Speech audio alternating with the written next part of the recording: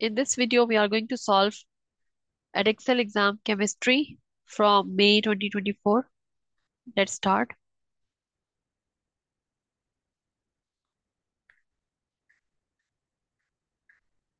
So question number 1, it says that the box gives the names of some substances. Complete the table by choosing a substance from the box that matches each description. Each substance may be used once, more than once, or not at all. First one, they are saying good conductor of electricity. Of course, it's a metal. So you can choose lithium from the box. Element which is liquid at room temperature. That's bromine. A substance that can be used to make polymer, that's ethene. It could be any alkene and it should have carbon-carbon double bond. The famous one is ethene, which makes polyethene. An element that forms basic oxide. Basic oxides are made by metals and acidic oxides are made by non-metals. So it's lithium. Of course, it's a metal. A substance that has a giant covalent structure. As you have learned, three giant covalent structures: diamond, graphite, and silica or silicon dioxide. So here the answer is diamond. Describe a test for chlorine. For chlorine, it can bleach out the damp litmus paper. Here you can see in this picture.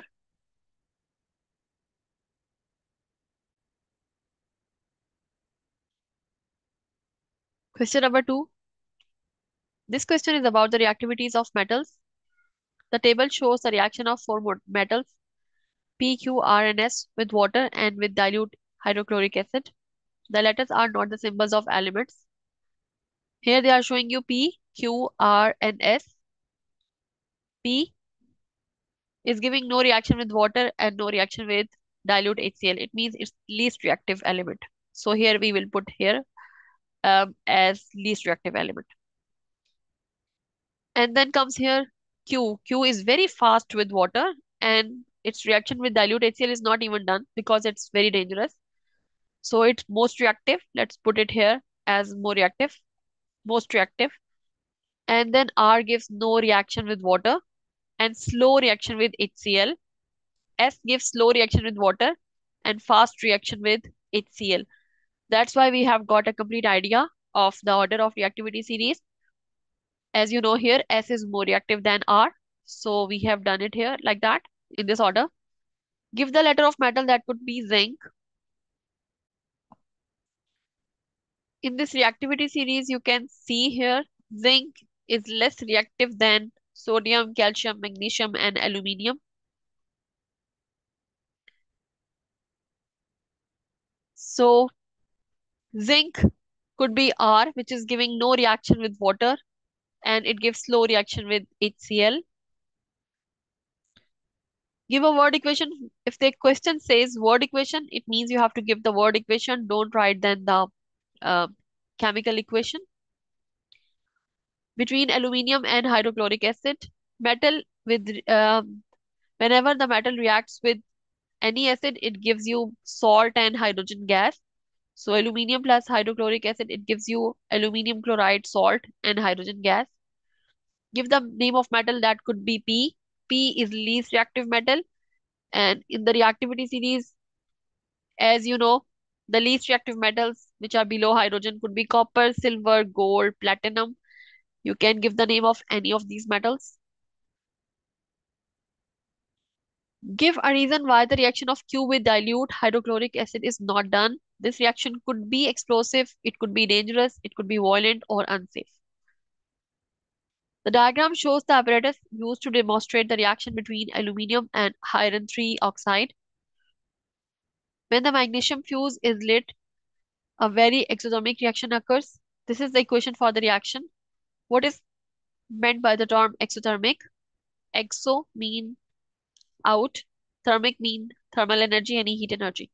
In this reaction, heat energy is given out or released to the surroundings. State why aluminium displaces iron, because aluminium is more reactive than iron.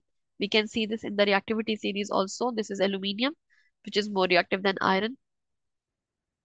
And as you know, this is a displacement reaction. Explain why this reaction is a redox reaction. As you see here, Aluminium in this equation is gaining oxygen, so it's getting oxidized. And iron oxide is losing oxygen, so it's getting reduced. That's why aluminium gains oxygen, so it is oxidized. Iron 3 oxide loses oxygen, so it is reduced. The diagram represents an atom of element Z is not the symbol of element. Give the number of group to which element Z belongs. Number of group you can identify by number of outer electrons. It has 2 electrons, so it's from group 2. Give the number of period to which element Z belongs. Number of period you can determine by number of shells. It has 3 shells, 1, 2, 3. So of course it's period 3. Give the formula of the compound that forms when Z reacts with fluorine. You can see here Z has 2 electrons in the outer shell. It means it is coming from group 2 and it will make positive 2 valency. Fluorine is having negative 1 valency. And when we will do the crossover, it will give you ZF2, this formula.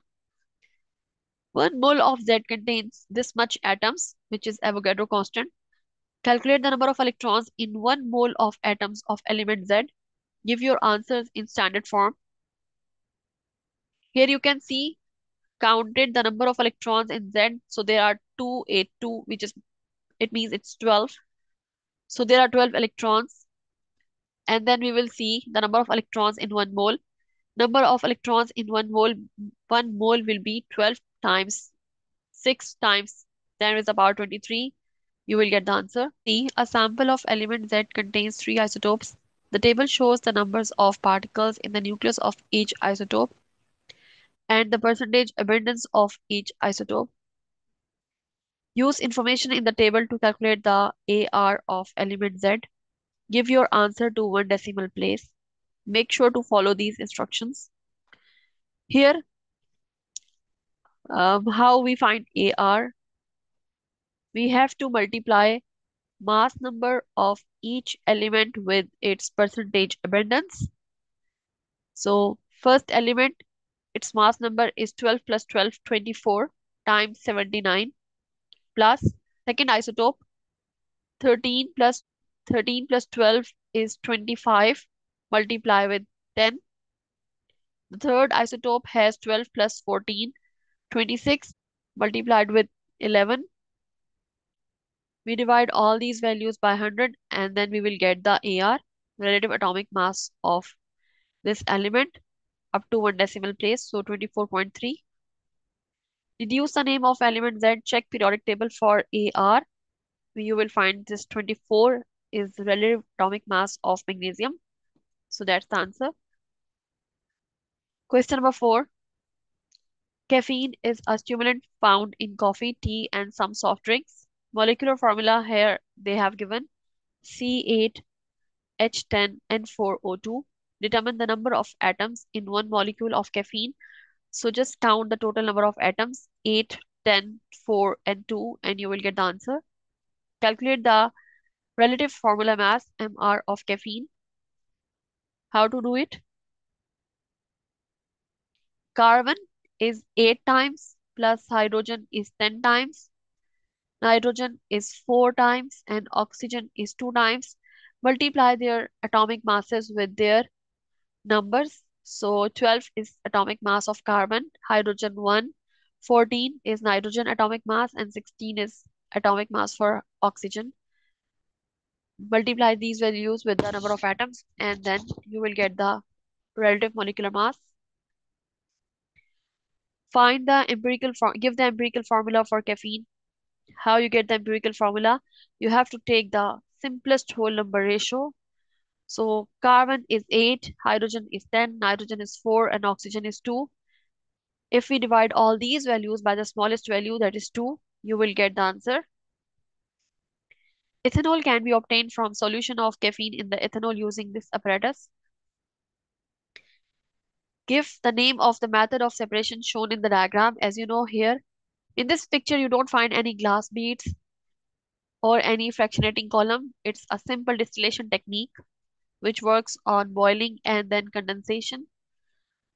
Describe what happens to the ethanol vapor in Apparatus X, here it is used for cooling purpose so that it can convert the gas or vapors into the liquid. Calcium bromide is an ionic compound. The table shows the formula and melting points of caffeine and calcium bromide. The relative formula mass of calcium bromide is similar to the relative formula mass of caffeine. Explain why calcium bromide has much higher melting point than caffeine. The reason is that the caffeine is a covalent molecule and calcium bromide is ionic compound. Calcium bromide is a giant ionic lattice or structure. It has many strong electrostatic forces of attraction between oppositely charged ions. It's very strong bond. Caffeine has a simple molecular structure with weak intermolecular forces. And then you have to make comparison. More energy is required to break the electrostatic forces of attraction in calcium bromide than to overcome the intermolecular forces in caffeine. Question number 5. A student uses paper chromatography in an experiment to separate the dyes in 4 different felt tip pens, E, F, G, and H. The diagram shows the appearance of paper before and after the experiment. This is before and after it is done. It is called chromatogram. The chromatographic paper is placed in a solvent. Explain why the spots on the baseline are placed above the level of the solvent. The reason is that it should not be dissolved into the solvent so that they will not dissolve in the solvent and so that the dyes can travel up the paper. Explain which 2 felt tip pens contain the same dye. You have to see the common spots found in all of these substances. So here we find the common spots here and here, which means E and H are having common spots. E and H both have spots at the same level. The student thought that both F and G contain only one dye.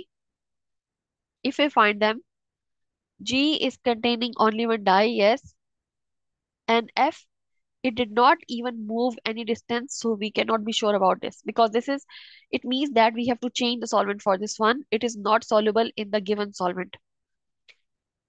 The student can only be certain about G containing one dye as only one spot, as F is insoluble or not moved up, so you cannot tell how many dyes it has. Calculate the RF value for the dye in G. Show your working. Here you have to use ruler or scale and measure the distance traveled by solvent front. This is the solvent front till the baseline, okay? And also measure the spot. The one they said is G. This spot, measure the distance till baseline, and then you have to use the formula. Distance traveled by spot divided by distance traveled by solvent. So it's 39 millimeter divided by 65, and you will get the RF value. If you have any question, you can ask in the comments. Thank you so much for watching. Goodbye and take care.